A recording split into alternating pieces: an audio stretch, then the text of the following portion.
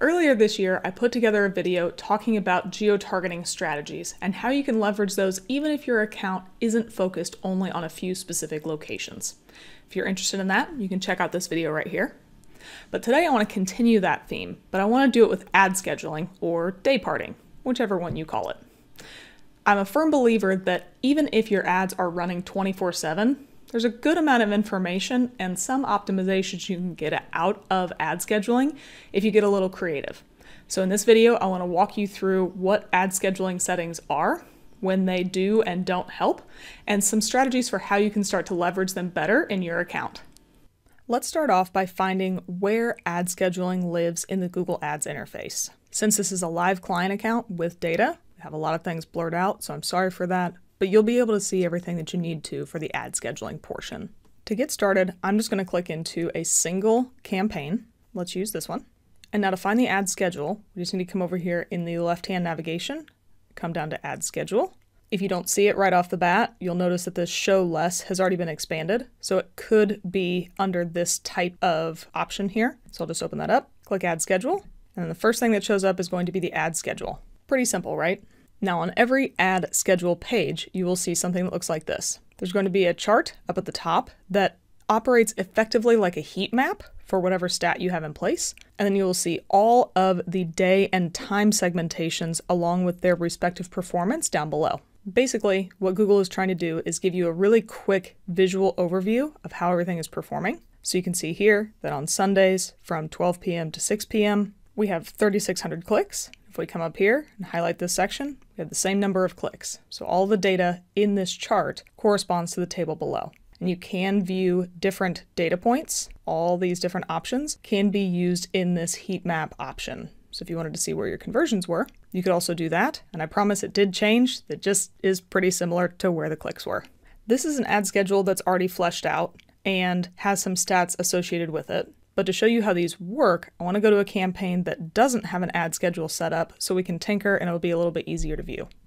Since this campaign has had no ad schedule added, your ads are eligible to show all the time. If you do not set an ad schedule for your Google Ads campaigns, it will default by running all hours of every day of the week. So effectively 24/7. And your table will look like this. There will be no heat map associated with the top, and you'll have no line items down below. But your ads can still run all the time. Now there are some reports where we can see performance that we'll get into a little bit, but if we do want to add an ad schedule, you can either come to edit or come up to this blue pencil here. The first thing you can do to edit your ad schedule is to decide whether or not you want to use a 24 or 12-hour clock. I'm an American and I'm not in the military, so we're going to keep using the 12-hour clock, but if the 24-hour clock suits you better, go ahead and use that. And that's also a good time to note that the hours that are being associated here are going to be the hours that are associated with the account. So you can see down here that this account is based on the Pacific time zone in the United States, or GMT -7. So any ad schedule that you set up is going to run based on that time in the Pacific time zone. So if you're trying to make sure that you have ads on for a certain time on the East Coast, you're going to need to adjust your ad schedule by 3 hours to make sure that people on the East Coast can see it when you want them to and can't see it when you don't want them to. Now we can start setting up the ad schedule itself. The builder is going to be very simple. The first thing you do is choose which days you want this to run. It'll default you to all days, but you can choose Monday to Friday, which are weekdays, Saturday to Sunday, weekends, or you can choose individual days, whichever makes the most sense for you based on what you're trying to target. For right now, I'm just going to leave it as all days. And then next you choose the start time that you want it to run. So 12 a.m. is going to be midnight, and everything after that runs in 15-minute increments that you can have your ads running. Now, to my knowledge, Google Ads does not promise that it will turn things on the exact second that it becomes 12:15 a.m., but it will do it within the time period from 12:15 to 12:30, which for the vast majority of you, I would venture to say everybody, is good enough. The next thing you do is choose your end time. So if you choose 12 a.m. to 12 a.m., that's effectively going to be midnight to midnight, which means all day. And if you wanted to leave it as this, if you click save, it's going to basically just revert to the exact same view it was. It's not going to give you any data. So this is where ad scheduling strategy comes into play. Start to think about what days and times you see different spikes in performance that you want to take advantage of. The most common one, and the one that I set up by default, as you'll see here in a little bit, is to segment performance by the very early morning hours, late morning, early afternoon, and evening. So if I were to do that for this account, I would set things up like this. My first block is going to be that very early morning, 12 a.m. to 6 a.m. Then I'm going to add another run. Again, I'll leave it as all days, but then I'm going to set the next set of times to be for the late morning, or effectively 6 a.m. to noon. I'm going to continue the process for the afternoon, which will be noon to 6 p.m., and then also the evening, which will be 6 p.m. to midnight. Now that I have those set up, I can click Save. My ad schedule will look like this. As soon as this campaign starts running, start to accrue data down here, and then we'll have that heat map option up here at the top. But that's just a very basic overview of how all of these different pieces can work. You can customize it quite a bit more depending on what makes sense for your account. Let's remove a couple of these. If you wanted your ad schedule to have maybe Mondays through Fridays then also are going to run from 6 a.m. to 7 p.m., you can set that up pretty easily. You can also then set up individual ad schedules by anything as short as 15 minutes. I know I have it set at 6 a.m. I can set it at 6:15 a.m. and that will be just fine. There are only really 2 limitations when it comes to setting up your ad schedule. And let me get one set up real quick. Now I have an original ad schedule that is going to run effectively all hours of all days. And then I have another one that's going to run from 3:15 a.m. to 5:45 a.m. on all days. If I come down here to save, you'll see that your ad schedules cannot overlap.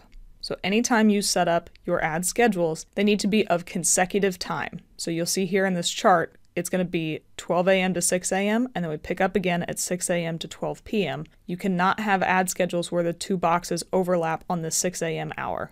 So that's the first limitation. And now let me set up the second. This is effectively just chaos, but I have Mondays to run from all sorts of different times. And I have 8 different ad schedules that I want to run on Mondays. For whatever reason, that's what speaks to me. So I go down to hit save, and now we have the second limitation. You've defined too many periods in one day. Each day can only be segmented into 6 different time periods. So if we do the math, 24-hour day, 6 time periods. If you wanted to have full coverage, you could use 4-hour blocks to cover 12 a.m. to 4 a.m., 4 a.m. to 8, 8 to noon, and then the same thing for the afternoon. And that would give you full coverage with the maximum amount of time periods if you want. But personally, I usually stick to the 4 segmentations of 6 hours because it does end up reflecting very early morning while people may or may not be at work in a number of time zones, even though I'm highlighted over Sunday. Afternoon, when people are still potentially at work. And then late evening, where people are usually at home with family, that sort of thing. That tends to work best for me, but based on the no overlapping ad schedule and the 6 segmentations per day, you can set up your ad schedule after that to whatever makes sense for you. For now, I'm just going to clear this entire ad schedule, and then I'm going to hit save. Because a little peek behind the curtain, this campaign is paused. I don't actually need to make any changes to it. One thing I do want to show you that's a little bit of a trick. It might have seemed very quick to set up that ad schedule because of the power of editing. Didn't seem like it took very long. But quite frankly, all that scrolling is really annoying in the ad interface. But the good news is that you can actually set up ad schedules in Google Ads Editor, and there's a little trick to do it in bulk. So we're in Editor, and I've narrowed it down to 2 campaigns in this account. One that has an ad schedule, and the paused one that we know, that I just showed you, that doesn't. If we come up to the enabled campaign that has an ad schedule, all of the ad scheduling in Google Ads Editor lives at the campaign level. So you see I'm highlighted over campaigns. And then if I come over here, ad schedule is at 100%. Now you can edit this just by clicking the pencil, and you'll see that it's set up exactly the same way as I would in the account. So I'm going to click OK. If I wanted to, I could click the campaign that's paused, click the pencil, click Add, and then I could adjust to all days, weekends, select individual days. I can then choose the start time with the then 15-minute increment afterward, and then the end time, again with the 15-minute increment. And I could do that manually just like I can in the interface. So if that's what you want to do, that's great. And there's one thing I want to call out before we use it. It's going to be this little icon right here. It says paste. Currently it's grayed out. We can't paste anything. But the cool part is, in Google Ads Editor, you can copy and paste an ad schedule from an existing campaign. So if we come over here and select the campaign that's currently active with an ad schedule, I can either use my keyboard shortcut to copy it, or, just for sake of the video, I can right-click, and you can either click copy or copy shell. Either one would be fine. You can then come to the campaign that does not have an ad schedule. Now you'll see that that paste icon has opened up. So if we click paste, now you'll see that the ad schedule is 100%. If we come here, all of them are set up the exact same way as the other campaign. If you already have an ad schedule you want to carry over, this is the easiest way to do it. Even if you want it to be tweaked a little bit, you could then carry it over, then come to the edit section, and you could adjust it that way. That's how you set up ad schedules. Let's hop back into the account itself and start to talk about how I use them. I selected a different campaign that has a little bit spottier performance than the one that we looked at earlier that had data, because I want to show you how I take advantage of this data with everything broken out. Now, as you can see, this campaign runs 24 hours a day, 7 days a week, but that doesn't mean that I can't lean into performance trends. So depending on what type of person you are, you can either use the heat map chart up here, or you can use the data table below to try and find patterns in performance. Personally, I'm always curious where our conversions come from. So right now we're on clicks. Let's adjust this to be conversions. Now you can see that in this campaign, most of them usually come in the afternoon, and the early morning hours and evening hours, not quite so much. So just as a spot check, this could be an easy takeaway for me to start talking to my client about either strategies to improve marketing during these hours, or maybe we look to turn those off. But the easiest option is going to be to start leveraging bid modifiers. So again, down here, we can see the table for the exact same performance. We can see that Thursdays, Tuesdays, Wednesdays, all of these have really high cost per conversion. Now the average cost per conversion for this campaign is about $59 during this time period.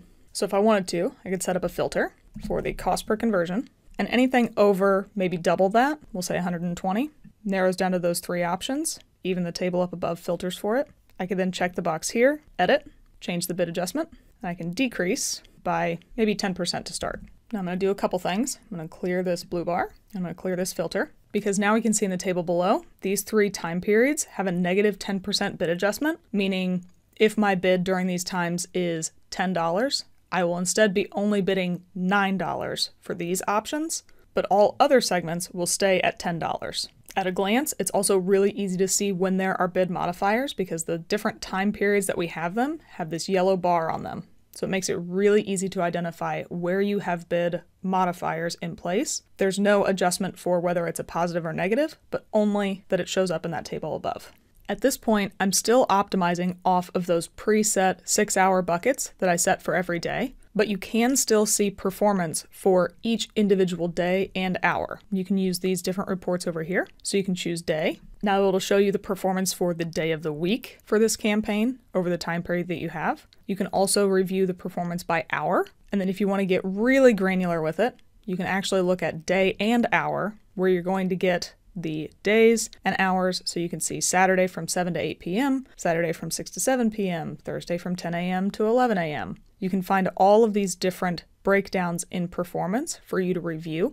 And I like to review these probably once a quarter to see how performance trends are carrying over. If I notice that there are some patterns that break out of my default 6-hour buckets for each day, I might go back and adjust my ad schedule. That way I can take advantage of it. For example, these 2 time periods are back to back, 6 p.m. to 7 p.m. and then 7 to 8 p.m. on Saturdays. If for whatever reason I find that that 2-hour period is just terrible compared to the rest of Saturday, or going gangbusters compared to the rest of Saturday, I can adjust my ad schedule to focus on just that 2-hour period on Saturdays, leave the rest of the day mostly within the same buckets, but then I can really lean into that individual time period to either increase or decrease my bids accordingly. Now, the one caveat to all of the strategies that I've talked about in this video is based on the bidding strategy that you're using for your campaigns. This entire account runs on manual CPC because that's what has been performing best, but ad scheduling and bid modifiers work differently for smart bidding.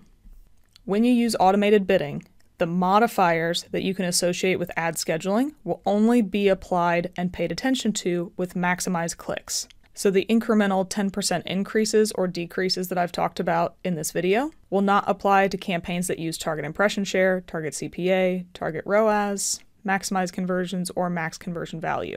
But that doesn't mean that your ads have to run every day, all hours of the day. Let's hop into a different account real quick.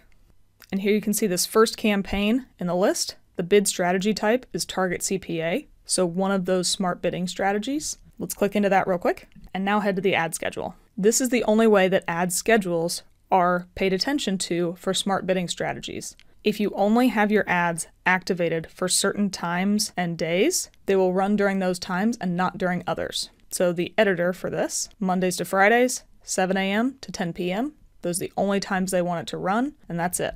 Now I could make different time periods for 7 a.m. to noon, noon to 5 p.m., 5 p.m. to 10 p.m., and it would break them down into individual buckets, and it would still run during the same time periods, and it would give me further insight into performance. But the biggest piece is that it's not going to pay attention to any bid modifiers that I put in place, or bid adjustments. One thing that I think is a little bit cruel is you'll notice this column is still here, this pencil is still set up, and I can still write in any number that I want here. I can click save, and it'll save it. It'll have this little yellow bar up here, but that didn't actually do anything. So don't get too excited if you hop into an account with campaigns using smart bidding strategies and seeing the bid adjustment there and thinking that it's working. It's not doing anything. It's just ignoring it. But if you were to switch your campaign to manual bidding, or if you'll remember, the only bidding strategy that pays attention to ad scheduling is maximize clicks. So if you were to switch your campaign to that, it would honor any bid adjustment you've put in place. So